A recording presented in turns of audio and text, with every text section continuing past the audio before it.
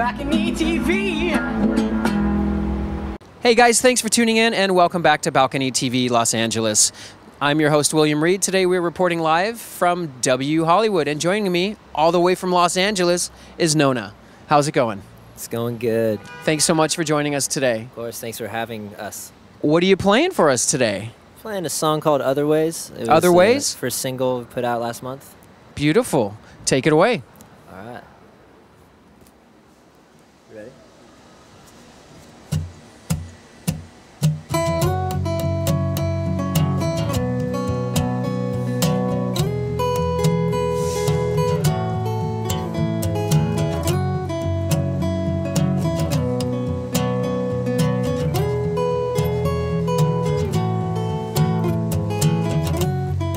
If the doll's broke, babe, I wouldn't know the way that you act, the way that you show.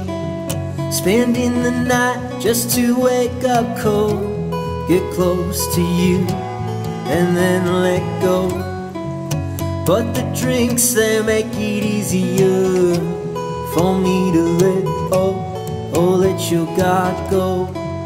And I don't wanna be that guy that lets you walk in and ruin my life. So I'll go, but you know that I'll be coming for you. You know I wanna have it other ways, not the same as if we were kids, but I'm okay to wait the right way.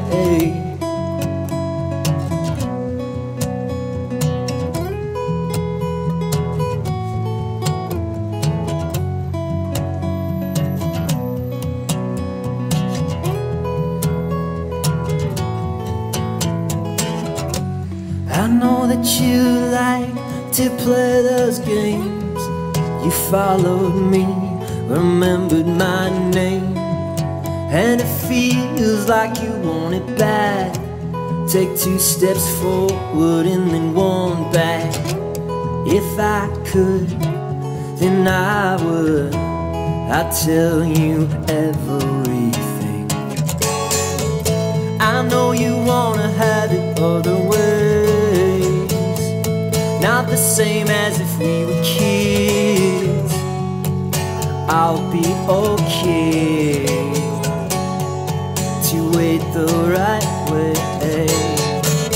You know I might not want it other ways, not the same as if we were kids, but I'll be okay.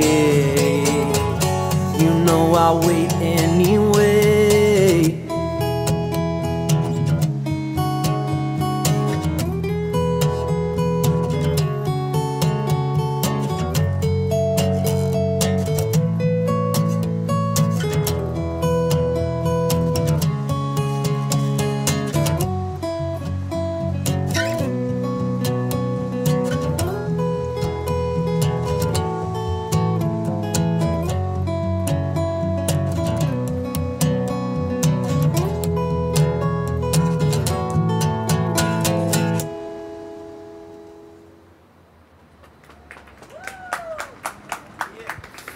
Well done. That was awesome.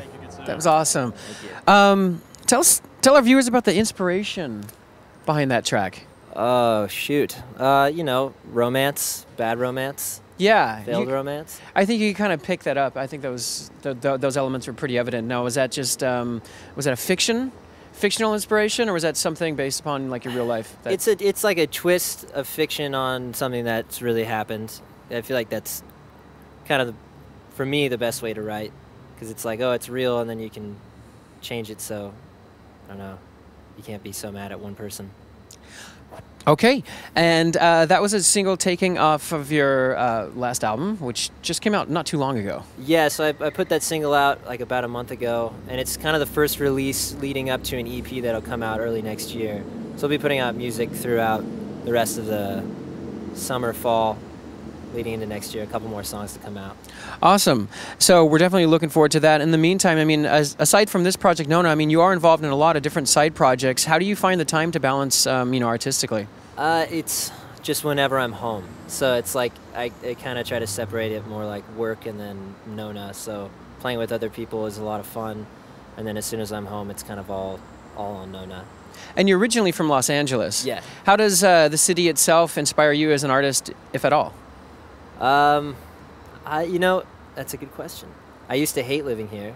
And then when I started touring a lot more, I realized it's a really good place to come back home to.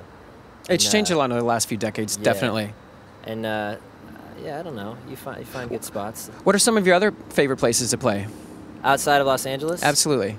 It's always, I mean, I used to hate playing San Francisco, but I think that was because I was playing the worst places to play in San Francisco and people were mean.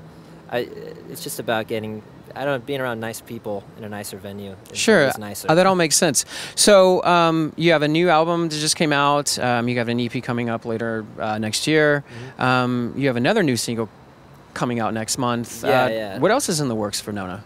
You know, building content, fan outreach.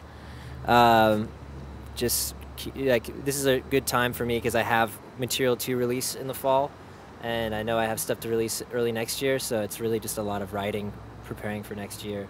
Cool. Now back to the name for a second, Nona. That's something that is close to home for you. Yeah, it's my grandmother. It's what I call my grandmother. Her name is Dorothy, but we all call her Nona. Okay. Yeah. So you stole your name. So you stole her name, basically. Yeah. She's real upset about it. Yeah. And, well, I hope she's getting residual royalty checks. Yeah, I send the checks every month on the 1st. It's just not that much right now. Or at least a monthly phone call. Yeah. We have lunch every month, so it's a standing. Good man. date. Now, last but not least, before we wrap this up, you guys have a great sense of style. I love your fashion sense. Your shirts. Was this planned? The whole tropical thing? Yeah. Well. Yeah.